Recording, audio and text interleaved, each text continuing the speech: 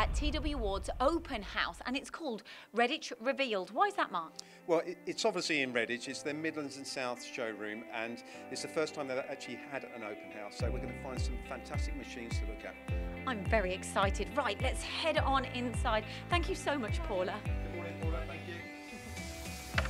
You know what, I always thoroughly enjoy these open houses, Mark, because it's a place where everybody is on hand and ready to help their customers. Well, yeah, and when you see the different types of machines they've got on offer here, it's absolutely fantastic. But let's have a chat with these guys. Hello, good morning. Good morning. How are you? Good.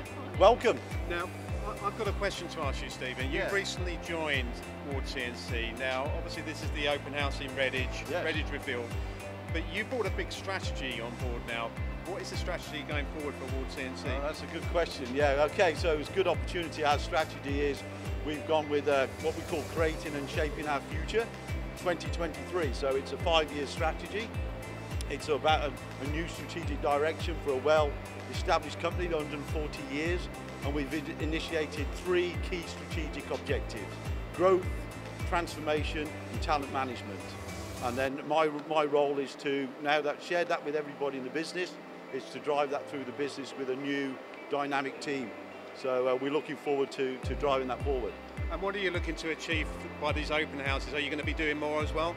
Yeah, so I think in order to support the new strategic direction is, I think everybody feels we're always in Sheffield, but as you'll see today, we're here in Redditch, and we want to make Sheffield and Redditch 2 of our prime locations, equally responsible. So Redditch today is about, as it says, revealing Redditch, and it's a great opportunity for customers to come and see what we have on offer with what we feel is a strong value proposition.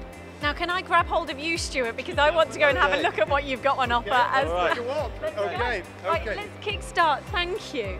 So let's kick-start with this machine, the Taki Sour. Now, it's from Taiwan. What's so good about this machine? Taki Sour Taiwan, thousands of machines in the market, hundreds of machines in the UK. This is a multi-axis, twin spindle, twin turret machine, ideal for components that you want to do in one hit, high precision.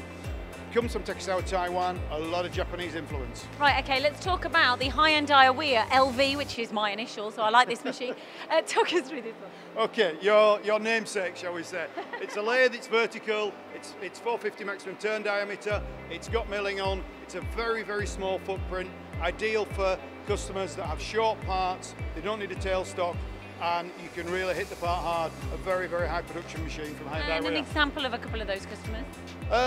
Disc brake manufacturers, processing companies, so it's automotive mainly, but certainly not limited to automotive. Okay, we've got the Renishaw Equator behind me. I think I'm going to try and get a little video on this one. So what is it attached to the machine? Okay, what we're doing here, we're inspecting a component, and then we're taking the offset, we're looking for a mean value, and the nominal value is then fed back to the machine to update the offset.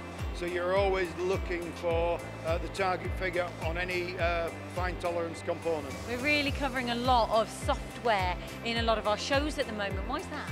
I think it's partly due to the skill shortage and also the cost. It's taking the man out. It's automation, whether it be automation in part loading or automation through metrology in the inspection process. Okay, now another high-end diawea, the LM series. Talk us through this lathe. Okay, another, but from high-end diawea, from South Korea. A multi-axis, again, twin turret, twin spindle, Y-axis machine, twin 8-inch chucks, high capacity, very accurate, used for hydraulic type components, small shaft work, spindle type work, anything where you bar feed in the machine, a finished component is coming out in the parts catcher at the side. Stuart, one thing that you really like about this machine, maybe unique to any other? The unique thing of this is its productivity. It's fast and it's precise. That's 2, sorry. That's fine. I know, the more the merrier. High-end diawea LV, my range again. Okay, your range again, a bigger 800 diameter. Again, it's the 450, the 800, it comes from the same family. A vertical lathe with turret, with driven tool.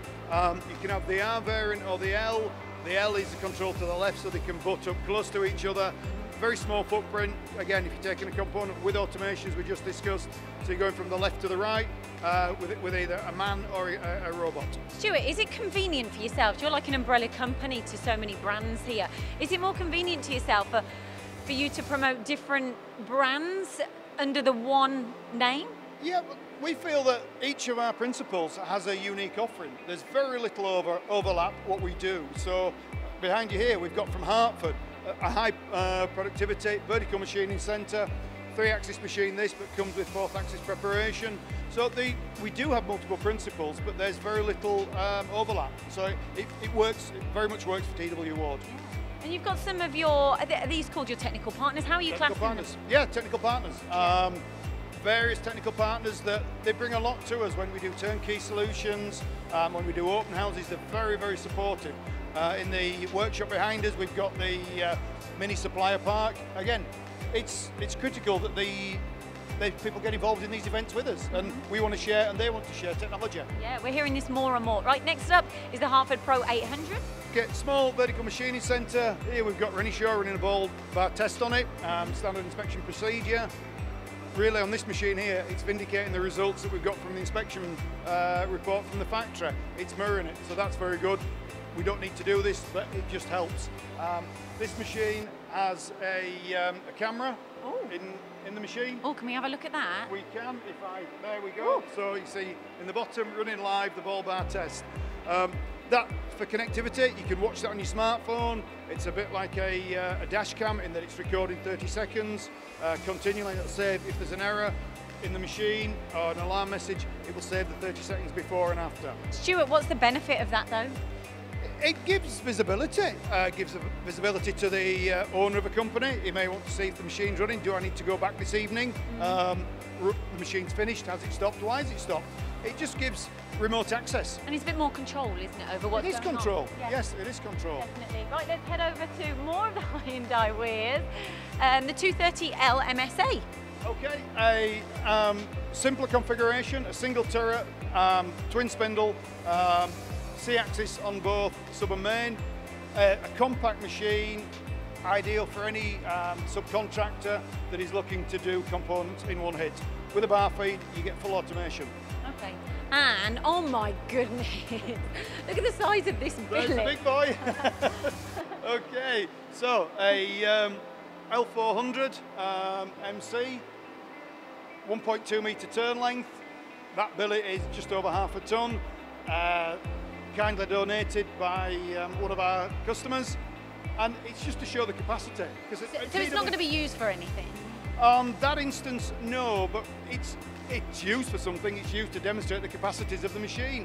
When we do open houses, when we do exhibitions at TW, we like to present the machines as they would be in the real world. So we don't tend to use the lighter alloys, we don't tend to produce parts that have no meaning.